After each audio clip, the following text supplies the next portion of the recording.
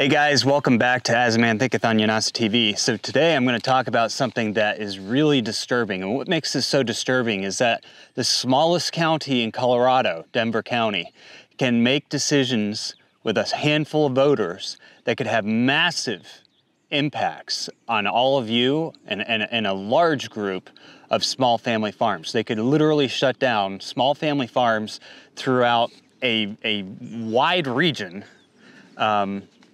just from one policy that they've decided to put on their ballot. So let's talk about this. There's actually two policies. It's blatantly clear that what they're doing here is a land grab to build an inclusive city. I kid you not. They're going to destroy people's livelihoods and grab land cheaply to build an inclusive city that they're pitching as affordable housing, but as we know, these mixed-use developments are not affordable. I used to work in the industry. I can tell you, you'll pay a premium to move into these residences that they build in their place. You should be able to follow these stories and see that there is money at work that has invested interests in these things, and that these groups are just simply being used as pawns to fulfill their agenda. And you can get that with this story, and that's what makes it so fascinating. You can really see through this example how this all plays out. So before I get into today's video, I wanted to go back and address a few things on my video about Oregon. Number one, about 3 to 4 days after we published the video on some of the issues in Oregon, the state of Oregon rescinded its CAFO definition, or at least rescinded its enforcement of that decision to give them time to reevaluate. The lawsuit against the state of Oregon, which is being put forward by the Institute for Justice, is going to continue. According to the Institute for Justice, while we are pleased that the Department of Agriculture has decided to hold off on enforcing these regulations through the course of the litigation, we are continuing to fight to ensure that small dairies have freedom to continue operating free of needless regulations. Treating small dairies like their clients as though they are hundreds of times bigger is more than just bad policy, it's unconstitutional. And you see this a lot, actually. You see a lot of these policies that are that are put in place for big ag being forced upon small ag, and most of the time it forces small ag out of business. The state of Oregon is claiming that that particular CAFO policy was put forward because of the dairy industry. They had pressure on them to put that out there. Guys, you can ask most of those big dairy farmers. They do not care about the small dairy farmer with 2 to 3 cows in their field that are selling raw milk somewhere, okay? They don't. If you want to know who the big dairy industry is, our Secretary of Agriculture, Tom Vilsack, was the CEO of Dairy Export Council, and he's the highest paid employee, or was the highest paid employee of Dairy Management, Inc.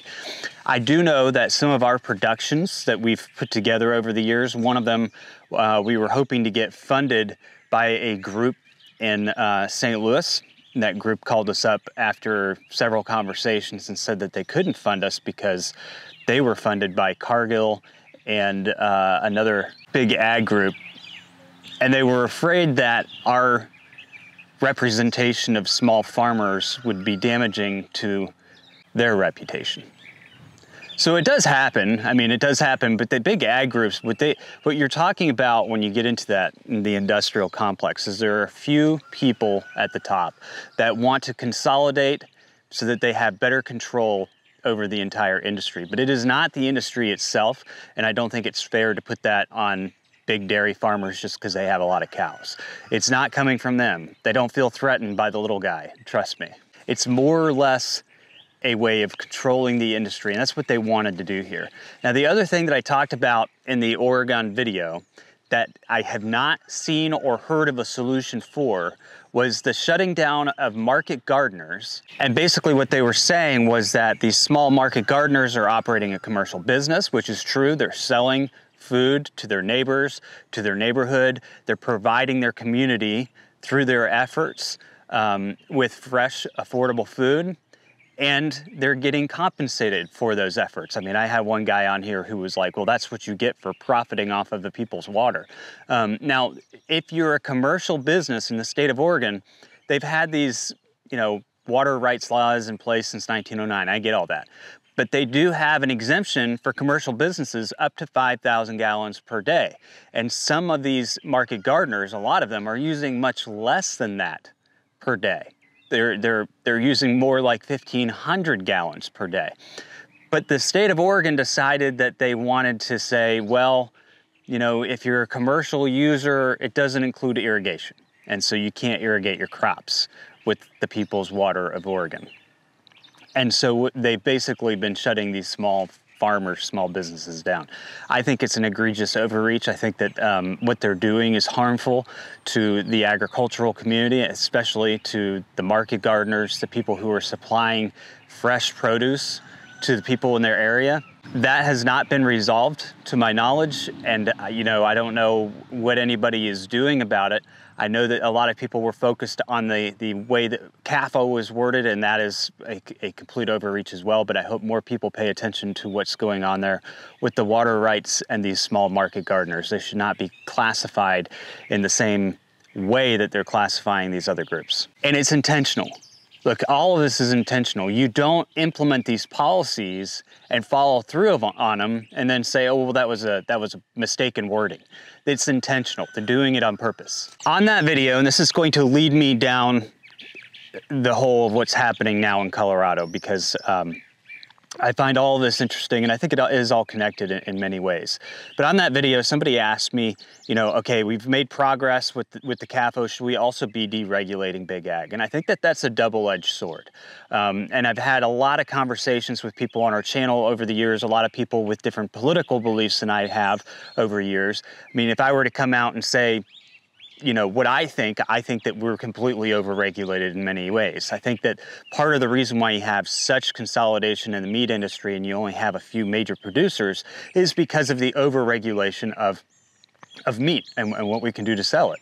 I think that in many cases, and in a lot of the conversations that we've had, there are necessary regulations in place, especially when you're processing thousands of animals a day, to make sure that the product coming out the other side is a safe product. I agree with that. But I also think that the way that regulations often work is that they make it nearly impossible for the small guys to compete. If you're only processing a few hundred animals a day, you shouldn't have to abide by the same regulations as somebody who's processing thousands of animals a day. A lot of times when these policies are put into place, it's not hard for big ag to adjust, but it's very hard for the smaller farmers to adjust. Here's an example of this. Proposition 12 in California was pitched to people in part saying, look, this bill is going to help the small farmer because they'll be able to sell their pigs to the state of California because California won't accept pigs from CAFOs. That's a wrong perspective to have about it, and it's not how things have worked out. What has happened because of Proposition 12 in California is that they saw a 41% price increase on pork tenderloins, and pork in general is way up in California because they basically have cut off a significant amount of pork coming into their state. And their state, the state of California, used to consume over 10% of the nation's pork meat. Now it's less than 7%. There's been a substantial decrease in the amount of pork going into California because of Proposition 12. So what then ends up happening, and this is actually what ends up happening, is you have this kind of down the line impact where you've got an oversupply in pork for the rest of the market. So the prices of pork drop down. And when those prices drop down, the independent farmer's margins get cut and he can't compete with the big ag. And so what ends up happening is you end up seeing a lot of these small farmers go out of business. Eventually the prices may adjust, but in the meantime, especially, since Smithfield has been canceling operations in several states, but Smithfield is a processor. They're not the grower. The farmers themselves are the growers. They contract with Smithfield. And so those farmers will ultimately have to find a new place for their their pigs to go, or they will go out of business. But as time progresses, I'm sure the environment will change. But in the meantime, a small farmer has a harder time making it through those price changes. And unfortunately, you know, Proposition 12, we're just starting to see the cascading effects of how that actually impacts people across our country. One legislation in one state is having an industry-wide impact across our country. It's truly pretty amazing. But what is even more amazing is this law that is up for the vote by the people of Denver, the city of Denver, county of Denver, in the 2024 election cycle. It's a citizens legislation that's been put forward to ban the sale of fur and of new fur within the city. I mean, old fur is okay if you have a mink coat and you want to put it in a, you know, a store somewhere, you can do that. But they're banning the sale of new fur, and they're also trying to ban slaughterhouses from operating in the city. It's highly unconstitutional. It probably would be fought on a constitutional basis, because you can't walk in and say to somebody, you've been operating here for 70 years and now we're shutting you down. The people who are impacted the most by this are actually sheep farmers, and that's where this all gets very interesting. And because the largest fur trader, or the largest fur producer in that area, happens to be a producer of sheepskins, you know, sheepskins for moccasins, whatever it is that you want. They take the byproduct of sheep processing and use it for people's clothing. We want to use as much of the animals as possible. That also drives the value of the animal for the farmers. It gives the farmers a better, more solid income to be able to raise the animals properly. It all feeds into the system. And if you watch our bison documentary, it goes even further than that. The income from, you know, the byproducts and the meat of bison actually feeds all the way back into the conservation of bison. And in many aspects, it even helps with the Native American tribes acquire more bison. So the impacts of these businesses are extremely important all the way through the family farms that raise these sheep and so on. So this ban would eliminate fur, and it would eliminate, you know, slaughter. It would make slaughtering within the city of Denver or county of Denver illegal. Superior Foods is the big slaughterhouse in this area that they're targeting. And they're specifically targeting Superior Foods for a reason. Superior Foods sits within the the Blueprint Denver mixed use plan that they came out with back in 2002. It was finalized again, I think, in 2019. It's a 20-year plan to build an inclusive city within this area, okay?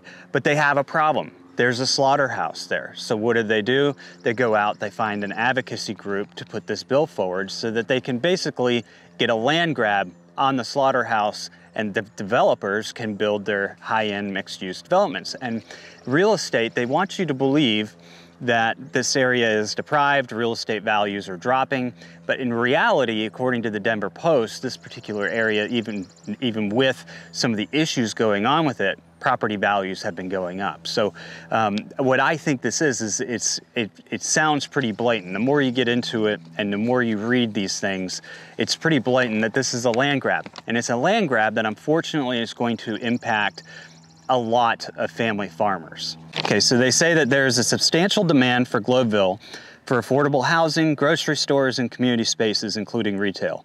Blueprint Denver designates the area of the slaughterhouse to become a mixed-use community center by 2040. Guess what, guys? We're evicting you from your private property. So if a ban on slaughterhouses is passed in 2024, there's a potential that the land could be converted to more community-friendly use. I haven't heard any arguments against this particular bill, and I think it's important when you read through this to understand what the facts are and where there might be some misrepresentations to get people to vote in favor of this thing. Education is extremely important. Understanding the overall impacts is extremely important. I realize that slaughterhouses aren't a pretty subject, but I also know that these animals do a lot for our environment. These family farms do a lot for our communities. And eventually, the animals do have to end up going to a slaughterhouse. And so I also want to say, before I really dig into this video, Superior Farms did face some humane violations back in 2019, and they have cleaned up their act. They've brought more people in for oversight, and they took that situation very seriously. I think within every industry, there's going to be some bad actors. I think there are going to be some bad actors that might be employees, whatever it is. And this is a case where, you have a regulatory body that can come in and say, okay, this is what needs to be done to fix this issue, and let's move forward. And that's what happened with Superior Farms back in 2019. So they don't have the best history as far as that is concerned, but they have made improvements. And like I said, the slaughterhouses, the end game for a lot of animals is not a pretty subject to talk about, but it's a part of it. And if we're not going to allow people to harvest animals and sell directly to the consumer, then we're going to have big slaughterhouses. And those big slaughterhouses, when they have that many animals, 500,000 lambs going through them a year, they're going to have issues every now and then. I mean, that's the reality of it. You want to change the system. Instead of going after our food supply, why don't you look at ways of expanding our way of selling direct from farm to consumer? So one of the misrepresentations that they put out there is that they say it's no accident that the slaughterhouse is located in Glowville, a historically immigrant and predominantly Latino neighborhood that has faced severe industrial pollution and unequal city planning. So they're trying to say that this slaughterhouse was specifically put here because it's a Latino neighborhood and we're treating them unfairly. But the reality is that the slaughterhouse has been there for 70 years. A lot of the people who live in these neighborhoods, who have moved to those neighborhoods over the years, have moved there because of the jobs that places like the slaughterhouse have provided to them. Then they get into the workers themselves. Okay, well, what's going to happen to all these displaced workers in the community that they're trying to tear down and rebuild, right? Well, they're going to retrain them. They're forgetting that Superior Farms is owned by the employees. So what they're doing is they're actually destroying the equity that these people have in Superior Farms by destroying Superior Farms. They're taking away their personal prosperity, and then they're pitching them on the voters as the victims. Specifically, it says working in a slaughterhouse is one of the most dangerous jobs in America, and many who work there feel they have no other choice. The proposed legislation includes a provision that the city prioritize affected workers in its employment assistance programs with support from Denver's Climate Protection Fund to transition to better jobs. Through these resources, slaughterhouse workers will have access to training programs to help them move into green industries. But they don't stop there, because they want you to believe that the farmers being impacted by this are bad people as well. Bad people who are also polluting the environment. It's no secret that industrial animal farming is a top contributor to climate change, but it is also has a huge impact on the environment of the surrounding community. They really don't want you to see these farms for what they are. They talk about the sheep farmers as industrial farmers. They use a lot of statistics talking about how many animals are raised in confined animal feeding operations across the United States that go into our meat supply. But yet they're attacking a slaughterhouse for sheep. And I don't know how many of you know much about sheep, but most sheep are raised on pasture. Very few sheep are actually raised in a CAFO. It's not that common, and it's rare when it actually happens. But most sheep are raised on pasture. And what they don't want you to know is that Superior Foods is an employee-owned business, and they work with family farms across the nation. They have They have a slaughterhouse and facilities in California. They have facilities in Colorado, and hundreds of farmers rely on their operations to be able to bring their meat to market, because we're not allowed to sell directly to the consumer, right? We have to bring it through these large processing facilities so that we can make sure that everything is humanely done and that we can make sure everything is clean. So when we're attacking Superior Foods, we're attacking an employee-owned company, and their entire supply chain are small family farms, and all of those family farms need them in order to stay in business. They would all go out of business. And so they don't want you to see how these small family farms raise their sheep. They don't want you to see that side of this story. What they want you to hear is what they're telling you, that these are industrial farms. They are exploiting animals. They are harmful to the environment. The entire animal agriculture impact on climate change debate is one that has been debunked numerous times before. But it's the narrative that's been put out there over and over again. And when it comes to our environment, you know, and the impact that these animals have on our environment, we live in an ecosystem that has evolved over thousands of years with ungulates, large ruminant ungulates that produce CO2 and methane and their hooves and everything else. They built our ecosystem. Our entire ecology was built that way, and because it was built that way, it actually depends on these animals. There are places in the Front Range of Colorado that would become desert wastelands if they did not have ruminants out there to break down the old vegetation and replenish the soil. It just wouldn't happen. There's no moisture, there's not enough of it. It would cause what we call desertification. But regardless of those facts, regardless of those things that have been proven true, they go on. Moving towards a more sustainable system of food production that doesn't involve the housing, feeding, and slaughter of around 90 billion farmed animals per year. Yes, they grow up on farms and ranches. Would reduce the extremely high levels of greenhouse gas emissions. If you look at the actual percentage of CO2 emissions coming from agriculture, it's very small. It wouldn't make a difference. Deforestation and water consumption. Again, when we're talking about the area that would be impacted by these sheep farmers, it's not forest lands. It's mainly grasslands, or it's, you know, rocky mountain lands. And so you can't really grow vegetables and things like that up there in the mountains. The soil is not right for it. Until farming and farming out on the Front Range has proven to cause desertification. But the Front Range is a prairie, so it's not deforestation.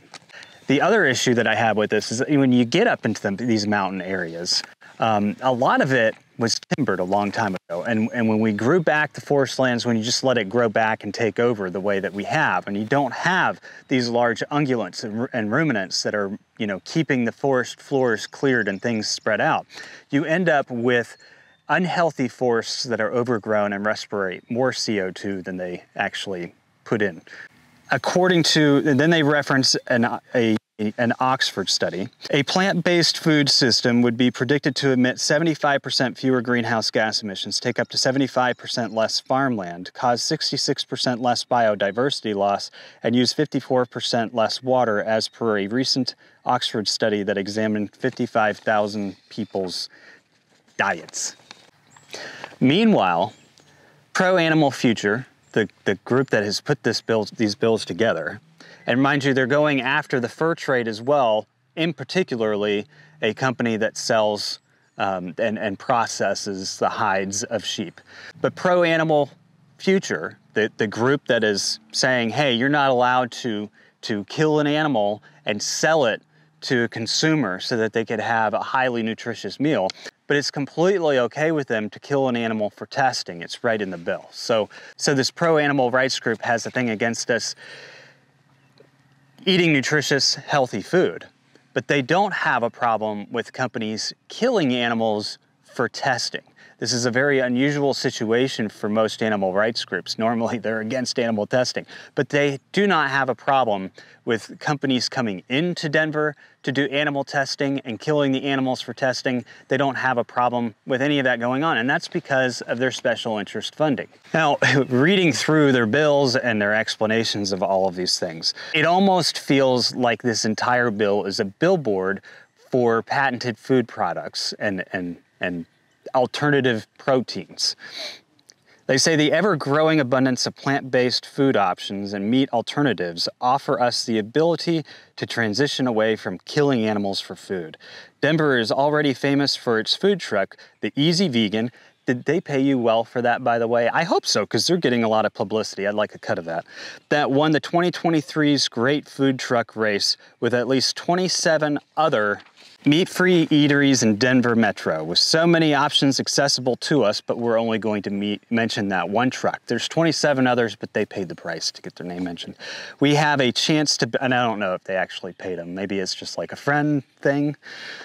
Anyway, they go on to say we have a chance to build a food system that embodies greater ethics, sustainability, and modernity. It goes on to say a food production system that dedicates farmland to directly feeding our population instead of tens of billions of farmed animals is more resource efficient and could help to improve global food security. But like I said, just when you start to think that this is a billboard for patented food products and it's, you know, it's perfectly ethical for these companies, what happened in the state of North Carolina is these companies that were actually developing, the investors who were buying shares of these companies that were developing these alternative proteins, these investing in things like Beyond Burger, Impossible Burger, they were funding the nonprofits that were going after the hog farmers. There's no ethics in a business trying to utilize advocacy groups to change legislation and put their competition out.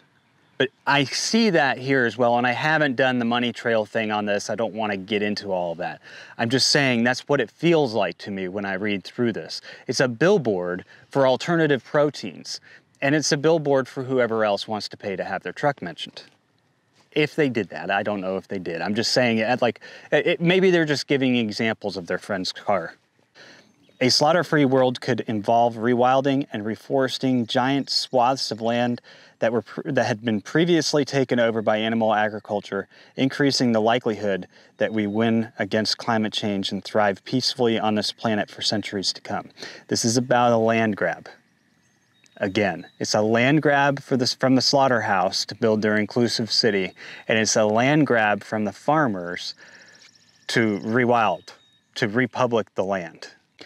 These people are literally trying to steal from US citizens. They are trying to take away people's rights, and they're doing it in the name of saving their community. You don't save a community by waging economic warfare on farmers. So people want to know how to help farmers. I started doing this podcast a while back, and I always discuss legislation and things that I think have a negative impact on farmers. And sometimes it's effective. I don't know if it's something that I said or a video I put out or things that you guys do in response to it. For example, 3 days after publishing the Oregon video, I heard that Oregon rescinded its CAFO decision. Not entirely, but they're at least not enforcing it. Well, that's good. About 4 days after I published a video on a girl whose apiaries had been shut down in Wake Forest, North Carolina, Wake Forest rescinded some of their orders as well. Getting the word out is a big part of all of this. Yes, there are farmer protests. There are farmer protests around Europe, and they seem to be making some headway with getting people to listen to them. But one of the things that I think is the most important is educating people. Because what I see are activists, people who are enthralled with videos that they see and things, and they don't understand the entire system. They don't understand the entire process of these animals. They've never visited a farm. And if they do it with their blinders on. And I'm not saying that there's anything wrong with activists. I think that, you know, activists help keep the industries on the straight and narrow. I think they help cause the industries to constantly look for ways of improving humane, animal treatment, good husbandry practices. I'm not saying they're a complete waste. What I'm saying is that when you get bills like this and you get these things thrown in front of you by these types of people, they're manipulating the information to get you to see one side of the story and not look at the entire picture. They're using trigger words to make you think of family farmers as industrial farmers, factory farmers. And then they get you riled up. So then you're like, well, yeah, this isn't right. They start saying, well, they've been just running in an EPA violation for 3 years without it being corrected. That's a false statement altogether. They're causing all this pollution that's here. The pollution was there before they went there. And like I said, a lot of times when you have situations like that, it's best to at least try and consolidate where the pollution is and make sure it's not, just spreading across the countryside. There are going to be trade-offs to human populations. There are trade-offs to every species on the planet of this earth. Somebody asked me the other day, why do you have to hunt deer? I mean, why can't we just leave nature alone and let them do what they do? I was like, you let them go out and procreate all day long? Imagine what would happen to our ecology if the deer population wasn't kept in check. They would destroy it. Every species has an impact. Our species is intelligent enough to manage that impact. We've been given the intelligence and the wherewithal to process information and figure out the best way to do things to help manage the environment. We know that regenerative agriculture, we know that it's important to have these animals on the land doing what they do for the land, creating biodiversity, and we've been given the intelligence to manage that. So anyway, I think one of the most important things we can do is to educate the public and keep people from falling into, and help people see the truth about agriculture, how the system works, the trade-offs, the pros, the cons. I mean, you can't just look at these things and constantly give pros out and never mention the cons, right? Because there are cons. There's cons to everything. And that's why, you know, what my wife and I have done with Meet My Neighbor Productions, which is now, we have a separate channel for it, but our nonprofit has basically been dedicated to just simply educating people about agriculture, educating people about sustainability, about regenerative agriculture, and helping people understand how all these parts fit and think holistically. The people who are putting this bill out do not think holistically. Anyway, I should let you guys go, but I hope to have another video out to you soon.